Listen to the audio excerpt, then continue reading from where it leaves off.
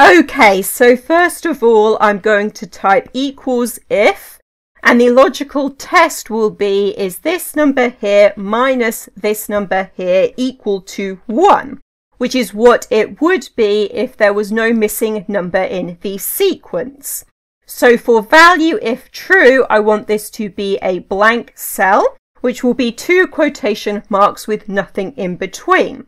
Then for value if false, that's going to be the lower number plus 1, which is what the next number in the sequence would be. And close brackets and enter and double click to send this formula down. And you'll see in most cases I get blank cells, and then whenever there is a number missing, it appears next to the previous number. It messes up at the end here because of the blank cell underneath, but we can just ignore that.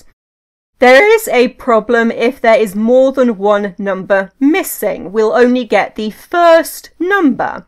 So in order to fix this, I'm going to edit this formula and replace this bit at the end with a sequence. And for the sequence, I'm going to skip the rows because I want the results to spill across the columns. Then for the number of columns, that is going to be the bigger number minus the smaller number. That will actually get me 2, which is 1 more than what I want. So I need a -1 at the end here.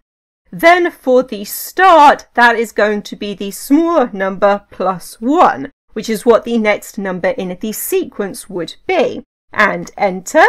And then I can drag this formula up and then double click to send it down, and everything stays the same, except now we have both of the missing numbers listed here.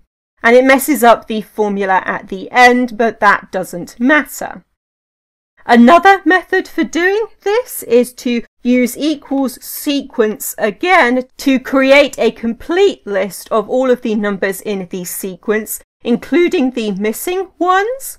So for the number of rows, that's going to be the biggest number minus the smallest number. Then I also need to add 1 onto the end of this in order to include the last number. Then for the columns, I can skip this. And for the start, that's going to be the smallest number again, and close brackets and enter. And now we get the same sequence of numbers, but this time it includes all of the missing numbers. You can see it's slightly longer here at the end. Now I'm going to use VSTACK to combine these two lists together. So the first array will be the original list here, and then the second array will be the results of the sequence formula. And then this will vertically stack these two lists on top of each other.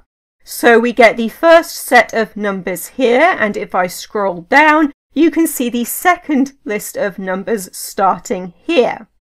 Now I am going to do equals unique, and the array is going to be the results of the VSTACK formula.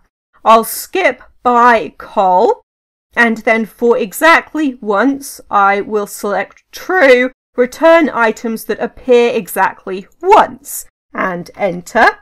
And this here is my list of missing numbers.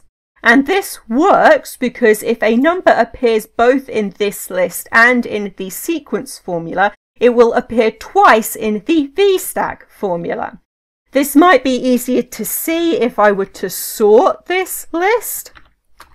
And now you can see that most numbers are going to appear in here twice, but only numbers that are missing from the original list will appear here once, because they'll only be included in the sequence formula.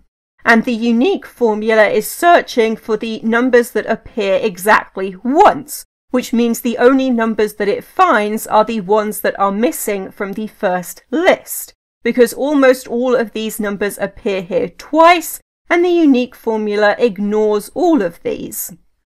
This formula also has the advantage of working even when the order of the numbers is messed up. So if I swap these numbers round, you can see it messes up these formulas here, but this formula still gives the same results. We can also turn these numbers here into formulas. So this will be the maximum of this range. And then we will be subtracting the minimum of this range. Then I'll copy the minimum part and paste it in here because this is also the minimum. And we get these same results. I have also turned these formulas into a let formula and also a lambda formula, and I'll leave copies of these in the description. Okay, so in this video I have shown you how to find numbers missing from a sequence in Excel, and that is everything.